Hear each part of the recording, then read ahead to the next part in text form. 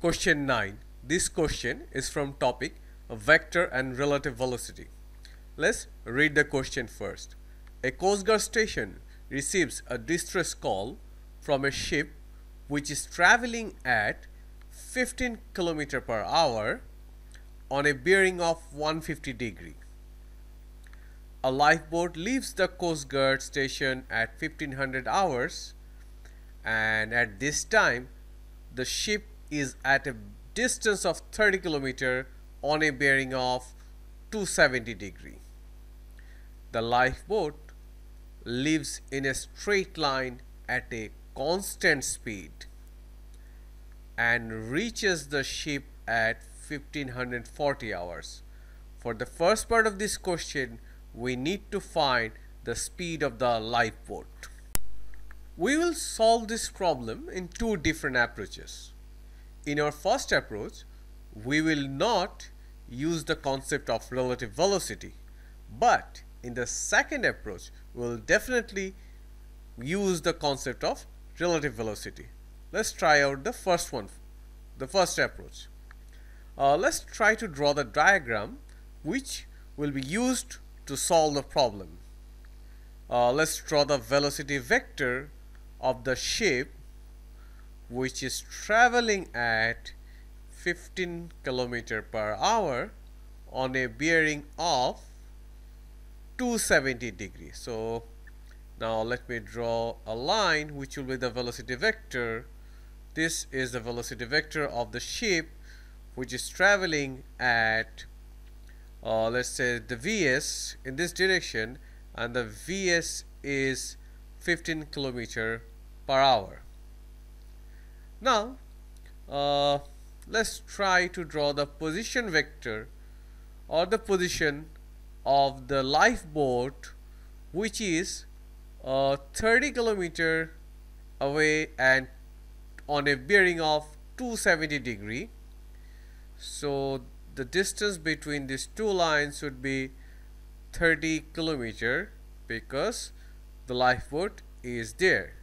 Now let's complete the diagram by connecting these 2 points or 2 ends, the lifeboat and the velocity vector, the position of the lifeboat and the velocity vector. Let's connect them here.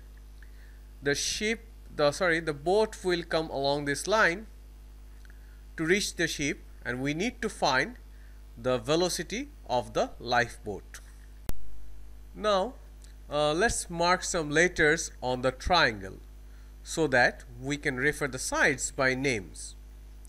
Let's mark the position of the ship with the letter M and the position of the lifeboat with the letter N and their meeting point with the letter O. Now let's try to find the distance traveled by the ship from the time it sends a signal until the lifeboat reaches the ship. MO will be the distance traveled by the ship, and the velocity of the ship was 15 km per hour, so we can write MO equals to 15 times the amount of time it traveled. But how long the ship traveled? Let's try to find. The boat receives the call at 1500 hours and it reaches the ship at 1540 hours. So the duration was 40 minutes. So let's write T equals to 40 minutes. Let's convert it into hours. We have to divide by 60. So T equals to 40 over 60. If we simplify this fraction, in the simplest fraction it gives us 2 over 3 hours. So using this value we can find the length of MO, which will be, let's use this, 15 times 2 over 3 kilometer. 15 divided by 3 is 5, 5 times 2 is 10. So MO equals to 10 kilometer. That means the ship traveled 10 kilometers in 40 minutes. Now let's try to find the value of the angle OMN. The bearing of the velocity vector of the ship was 150 degree. So the value of the angle OMN will be 150 minus 90, that is 60 degree. Now let me scroll down the page a bit. Okay, now in the triangle we have the lengths of the two sides as distance and an included angle that is 60 degree by these two sides. We need to find the length of the other side ON as distance. Now let's use the cosine rule. We can write ON equals to the square root of 30 squared plus 10 squared minus 2 times 30 times 10 times cos 60 degree. Now let me use the calculator and I get the value as 10 times square root 7. Now this is the distance traveled by the speedboat and the time was 40 minutes. So using velocity equals to or speed equals to distance over time, we can write the speed of the boat as 10 times square root 7 divided by 2 over 3, which is equal to 15 times square root 7 kilometer per hour. So the speed of the lifeboat was 15 times square root 7 kilometer per hour. Now let's use the second approach to get this speed. Now for our second approach, the figure will remain the same, but this time we will use the relative velocity concept. The direction of the velocity vector of the ship and the direction of the velocity vector of the lifeboat is drawn in the figure. The velocity of the boat relative to ship will be working due west. Let's see how. The velocity of the boat relative to the ship can be written as the velocity of the boat VB minus the velocity of the ship Vs.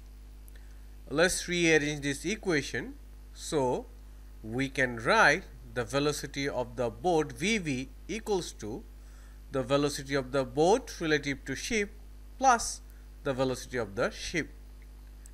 Now using the vector rule, we can easily say that the direction vector of the relative velocity will be due west. Now let's calculate the time again. We know that the boat reaches the ship within 40 minutes. So our time t equals to 40 minutes. Let's write the time t equals time is 40 minutes. So let's convert it to hour. So 40 divided by 60 is 2 over 3 hours. Now let's try to find the magnitude of this relative velocity. This velocity will cover 30 km within 2 over 3 hours. So it will be 30 divided by 2 over 3, which is equal to 30 times 3 divided by 2 km per hour, which is actually 30 divided by 2 is 15, 15 times 3 is 45 km per hour. So we have found the magnitude of this relative velocity, which is 40 km per hour. Now let's use the cosine rule again, so we can directly get the velocity of the boat, or the speed of the boat is square root of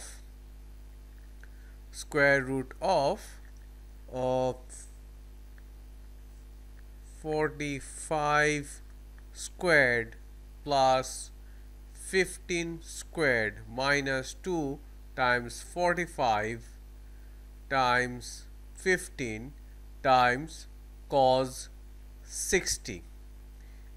Using calculator we can get the value directly as 15 times square root 7. So 15 times square root 7 kilometer per hour is the speed of the boat.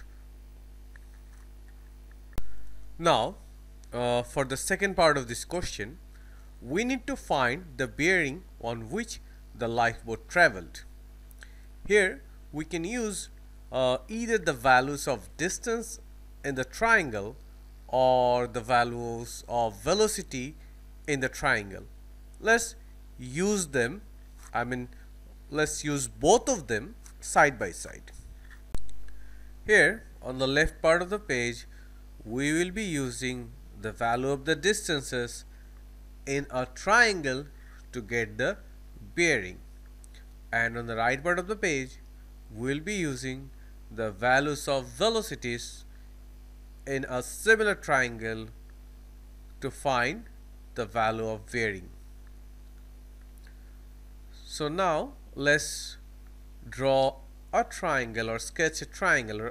I'm sketching it roughly. So now I need a north-south line, so that would be my bearing that I have to find out. Let's draw a similar figure on the right part. Okay, so here this will be the bearing. So now on the left part, let's put the values. Let's put, this is our 30 kilometers, so let's write 30, then 30 kilometer, and that side is 10 kilometer. The angle between them is 60 degree. The opposite side of 60 degree is 10 times square root 7. Let's say that angle is theta degree. Using sine rule we can write sine theta over 10 equals to sine 60 over 10 times square root 7. 10 and 10 gets cross out, so we can write theta equals to sine inverse sine 60 over square root 7. If we use the calculator, we get the value as 19.1 degree. Now let's try to find bearing. The bearing will be 270 minus 19.1 degree. So the result is very close to 251. So which can be rounded off to 251 degree.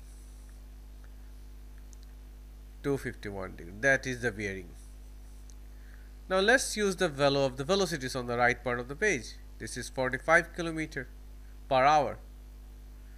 This is 15 kilometer per hour, and that side is 15 times square root 7 kilometer per hour. This angle is 60 degree. Let's say this angle is theta. Now using sine rule again, we can write sine theta over 15 equals to sine 60 over